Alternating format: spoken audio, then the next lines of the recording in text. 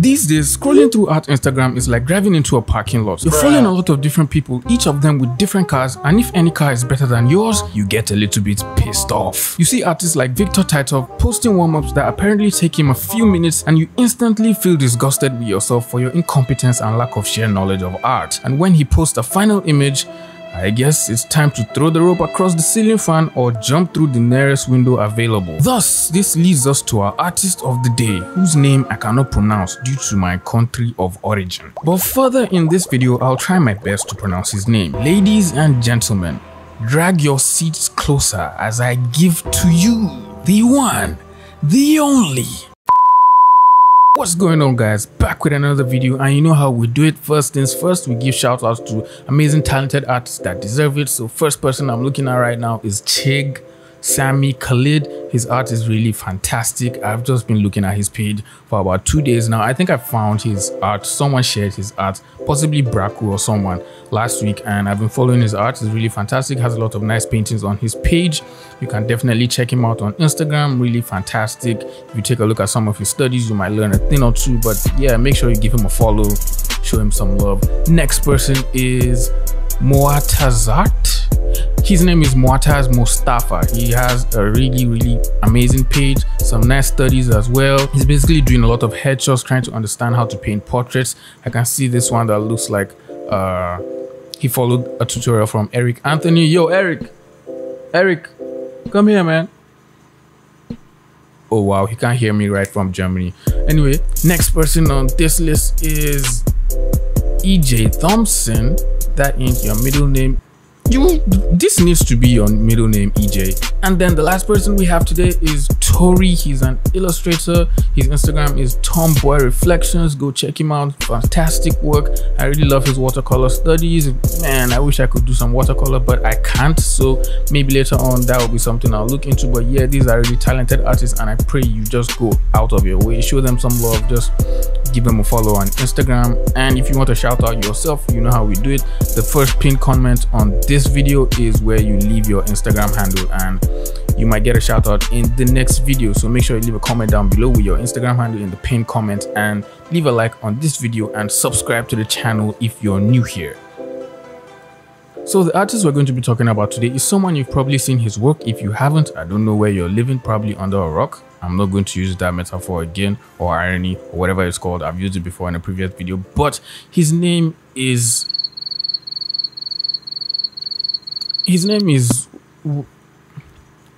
WLOP. Did I get it right?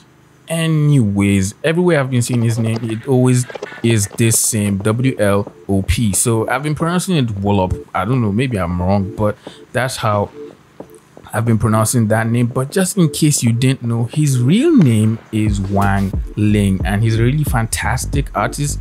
I don't know if he's a male, but I think he's a fantastic artist. And if you just take a look at any of his works, his lighting is always spot on. His lighting is always just crisp, and he loves to use a lot of rays in his work to separate his characters from his background. And there's always so much detail, and the detail just drives you to looking at where he wants your eyes to focus on in his images. So that's something we're going to take a look at today. And the piece we're going to be looking at actually is this one. It's a really fantastic piece. I also love this one from him. All his work is just really fantastic, and he also has a YouTube channel where he shows processes of his work. This one really blew my mind. It's something that I don't know how many years it would take me to attain this kind of level with my art. But anyways, we're just going to be taking a look at how he created pretty much I'm just going to be breaking down this image, talking about the lighting, and that's what we're going to be looking at today. So make sure you stick around to the end of the video, and let's do this. So first off, I've already opened the image in Photoshop, and from what I can tell, there's a lot going on in this image. I mean, just basically the thought process about this image. Most of it is just, there's a lot of implied details in the image. So that's something that I noticed a lot of professional top level artists do. Some of them really detail everything to the max, but most times they love to imply things. So when you look at it from far, you think it's a lot of tiny little details, but when you zoom closer, you see that they just implied a lot of things, and that's what masters from the early days did a lot. So first things we can notice is the way he has set up the lighting of this image is just really fantastic. So first off, he has this shaft of lights hitting across her face, and that just blew my mind immediately I saw this piece. So this shaft of light is usually called when there are little holes or little spacings blocking where a light source is coming from. So as you can see right here, he has shown you that there's some windows or there's some openings right here where the light is coming in through, and that's where one particular light source is coming in and hitting her right here. So I know a lot of people just love to do you love learning about lighting on my channel, and you might want to try out doing something like this where you have some shafts of light just on the character hitting different places just to draw interest to different places where you want the eye to look in your character. As you can see, he has created another shaft right here where her shoulder plate is, and this same shaft is just hitting across, just showing some light on the necklace, showing some light on all the other areas that have detail on her costume. You can see the same thing right here on this globe looking thing, and then just some shafts right in the background just to light up some parts around here, kind of to pop her silhouette out right here. This shape of her hair make it pop a little bit, so that's why it has this light right here. And also what you can see is this light is actually going back up, bouncing back right here into the nails, and then why this is shining right here is because the light for this kind of material, the light comes in this way and then it reflects on the surface of whatever is right here. So that's how crystals work. You might get some lights right here at the top, but most of the light is going to be right here because it comes in and then it reflects and refracts around right inside the crystal. That's why you have lights right here shining up at the bottom. And what really amazes me the most is the way he uses his atmosphere right here in all his images, but in this one it's so good. Let me take this off. So you can see character is separated from the background with this little haze. I don't know if you guys see it, but you should. There's this haze that's separating the character, and how this happens is when the light comes in from all these little shafts that are here, and there's dust or there's any mist or fog in the room, the fog that's right here in the part of the light is going to get lit, and that's why you always have shafts like this. If you want to see how it's done, you can watch any music video or any film setup. They always do this a lot where they create shafts of light and then they spray in a little bit of fog, a little bit of mist into the atmosphere to create shafts like this. So that's what he loves to use to separate his characters, and it's something that anyone can use to separate your character from the background. As you can see right here, he used it so you can see this hand is popping right here, but there's still a shaft that's going right behind the shoulder, right behind the forearm, hitting right here the shoulder and the face and all that. So that incidentally makes this hand pop right here from this other object, all the background, all the other elements that are around it. And it's just really a really fantastic tool you can use in your digital art to make sure that you're separating your character from your background, and just to make sure that you're making your images pop. Now, another thing you can notice from just taking a look at his work is he also has some reflected lights hitting the character from kind of the top, lighting her face, lighting the other places that are supposed to be in shadow, and then lighting like her arm and her forearm right here. Now this is probably going to be the ambience light that's in the room, because if you have bright light sources like this hitting objects, hitting areas in this room, it's always going to bounce around. So this light comes here, it hits the surface, and then it bounces around the room and begins to light up other places in the room. You can always try this yourself.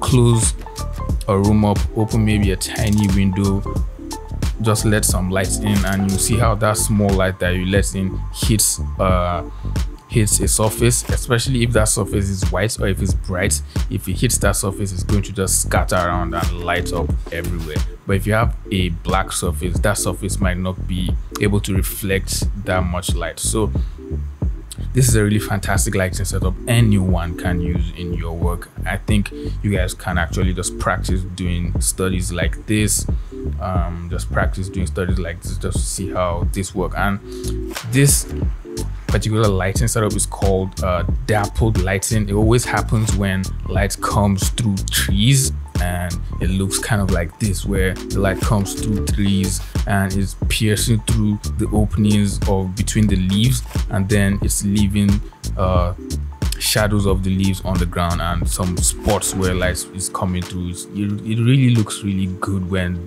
done like by professional photographers and artists. You can see this is a portrait of dappled lighting hitting a person. It's really good. It's really sweet. You can try it out, see how it works.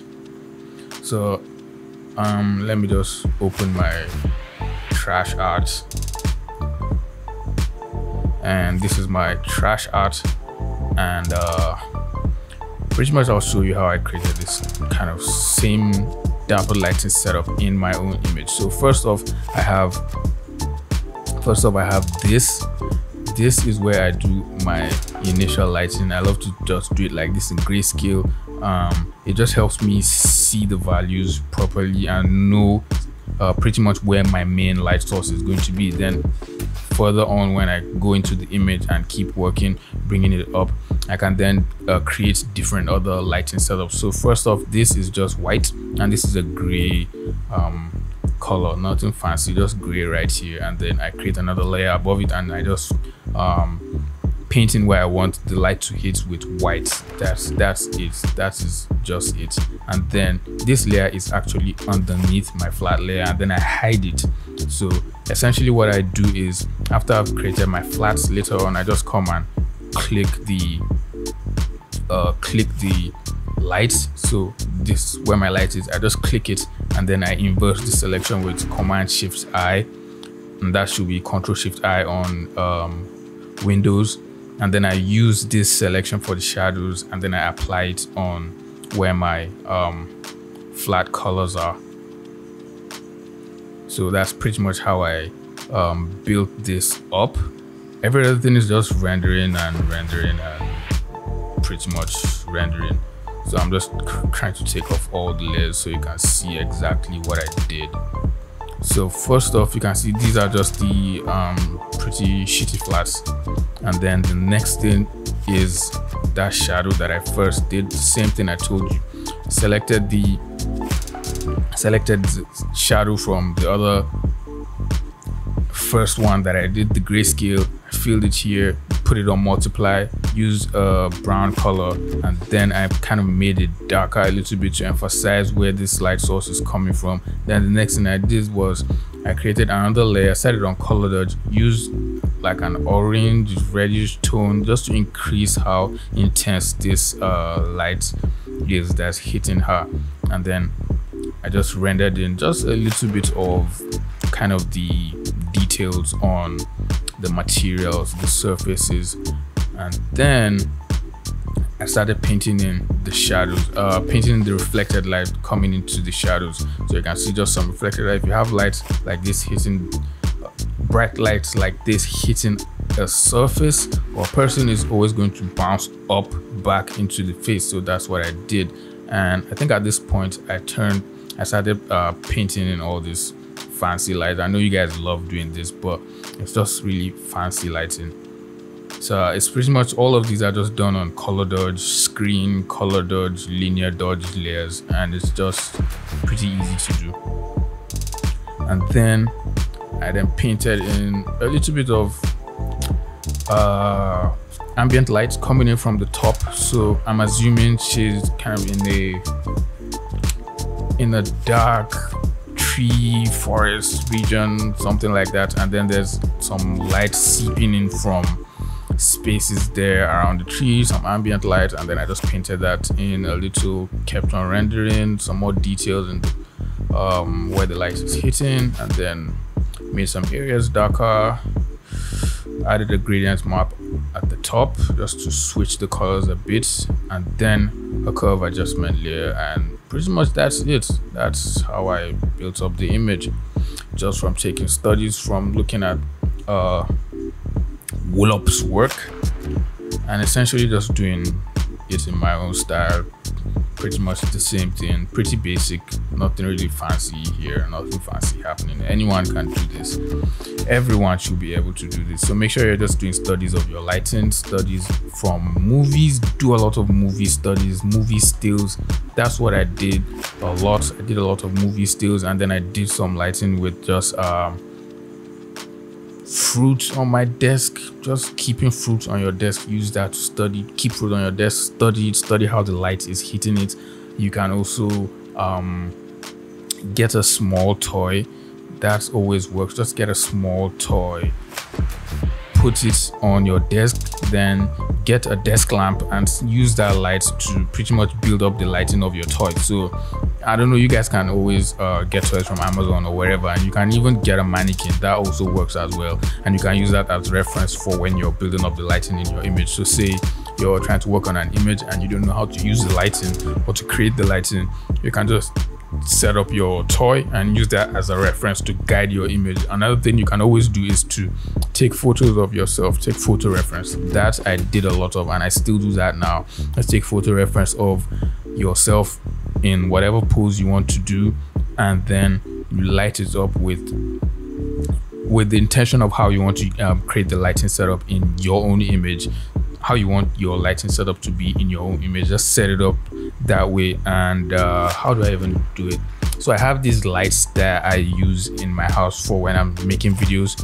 I sometimes use those to light myself when I'm trying to make images, but I know most of you guys don't have lights like that, so you can just maybe get a bulb, use that, or use a phone, just something. You always have to be creative. Just use something, be creative with your lighting, and take photo reference and use that in your work, and that will pretty much help you get closer to your goal of becoming a better artist. So I hope this video helped someone. I hope it helped you, made you understand how dappled lighting works, creating shafts of light in your work, and all the good stuff. So if you enjoyed the video, just please leave it a like. It helps this video rank in the YouTube search so other people can find it and grow their art as well. And then subscribe to my YouTube channel if you're new here. If this is your first time, nice to meet you. I'm Mohammed. You can leave your name down in the comment section if you're new here, and I will see you guys in the next video. Peace. Ride or die, ride or die, ride or die, ride or die, ride or die, ride